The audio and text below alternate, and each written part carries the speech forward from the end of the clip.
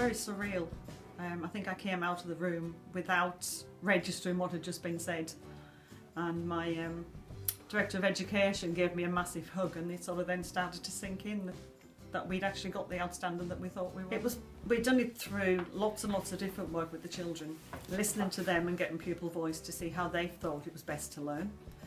We visited lots of other schools up and down the country to look at what they had of best practice.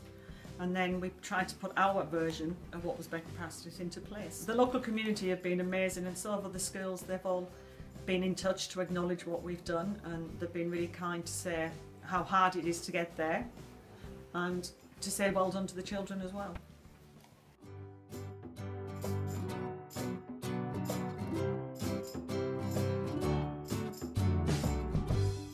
Changes I've seen in the school is that 3 years ago the school wasn't actually that fun. We didn't have that much fun things, but now we do. Well, 3 years ago it wasn't like that fun. We went on less trips, and like if we it used to be like come into school, like do work.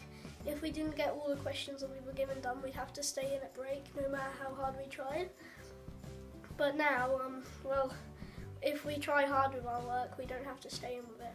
So all of our new equipment has helped us through a lot of things, because when we had our old laptops, most of the time they wouldn't be working, either because the keyboard had broken somehow so they couldn't charge, or the internet was just down.